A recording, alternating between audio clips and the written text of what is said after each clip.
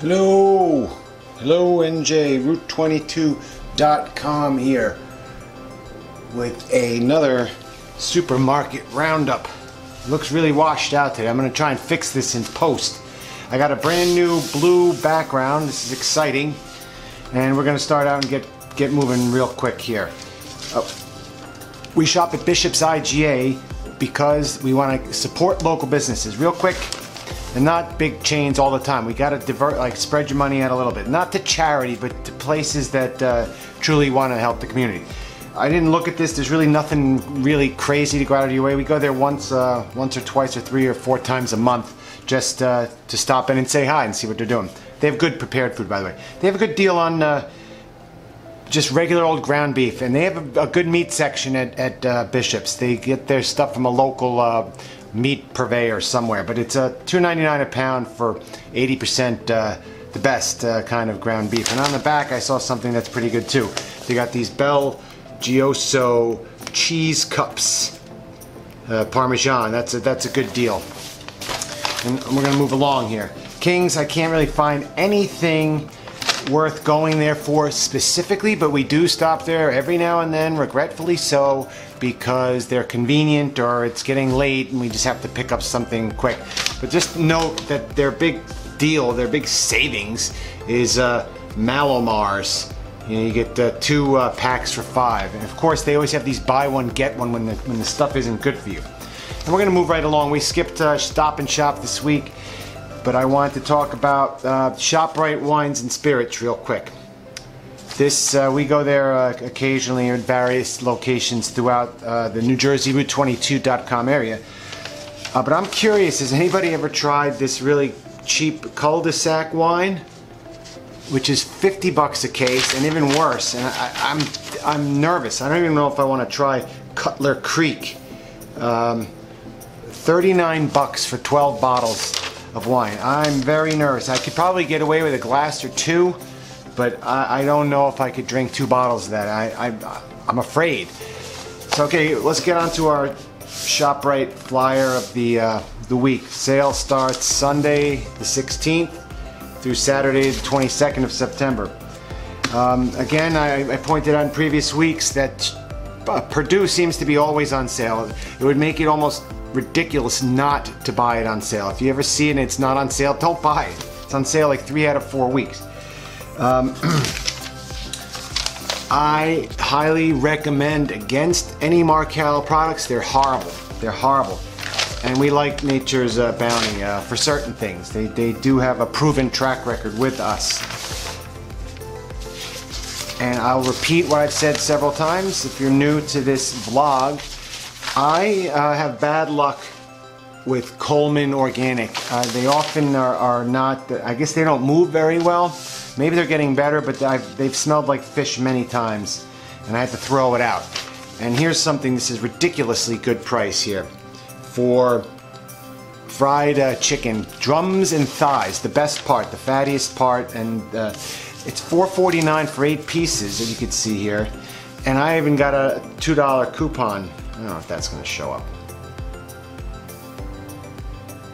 So I'll get, for $2.49, I'll get 8 pieces of chicken. Good to have in a pinch. Not the best choice because of the breading. But if you eat only a piece or 2, you're not going to raise your blood sugar enough to make an impact. But don't eat the whole pack, and then you're going to be in trouble. I don't think you can anyway. Fried chicken fills you up pretty good. What do we have here?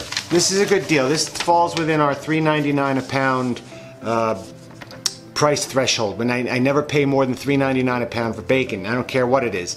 But they have the Jimmy Dean bacon, which I happen to like. It's $2.99 for a 12 ounce, which makes it $3.99 a pound.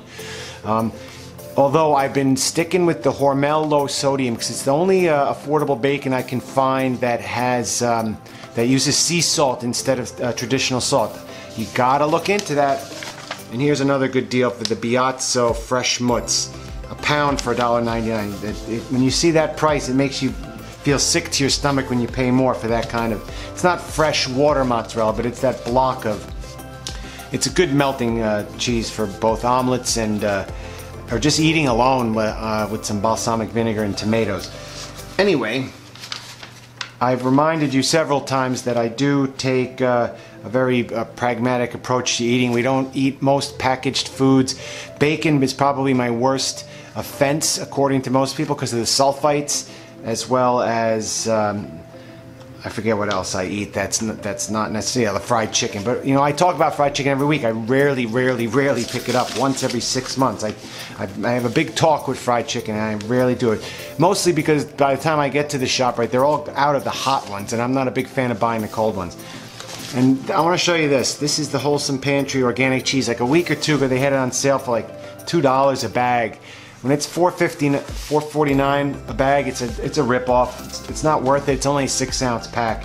Buy the ShopRite regular orange bags, and they were $1.49 for half a pound last week. Yeah, we don't eat. You're going to see some big X marks on the coming pages here. We don't like. I used to love Thomas' English muffins, and they have 12 English muffins for $2.99.